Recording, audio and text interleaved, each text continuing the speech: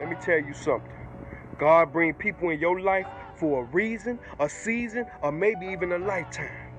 Right now, some people in your life right now that you fighting to keep in your life. They ain't fighting for you. They fighting against you, but you so goddamn blind. You trying to keep them in your life, and that's just God trying to tell you let them go, because I done did my purpose with them in your life. But you just want to hold on to them. See, everybody ain't able to sit at your table. And see what God got for you, he got for you. Everybody else can't come for your blessing. Everybody else can't be around for your blessing. That's your blessing. So you got to let God shape you up for the blessing. Because see, the blessing already prepared for you. But you just won't let go for your old habits and your old friends. And you keep talking about, that's family. That's my cousin. That's my sister. Yeah, them be the ones that's toxic to you. Them be the ones that know so much about you. And they hating so bad. They so jealous. They in competition with you. And you so damn crazy that you want to fight against God when God saying, son, daughter, niece, cousin, auntie, I done did my purpose with these people.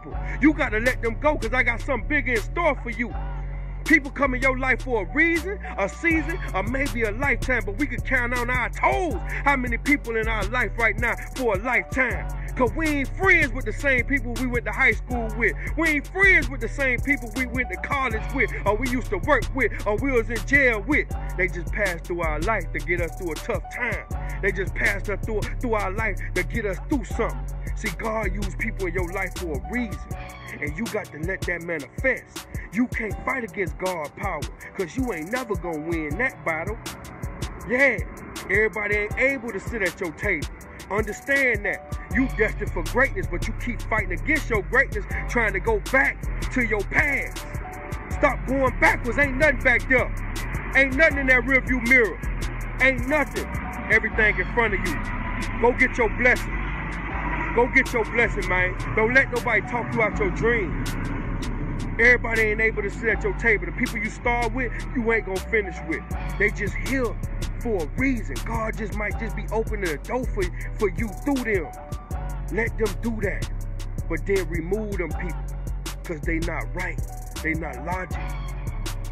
They not knowledgeable. They don't have a good heart. They ain't pure. Understand that. Let God do his job. Stop fighting against that. Man, that's my cousin. Man, that's my brother. Man, I'm a real nigga. Yeah, you real dumb.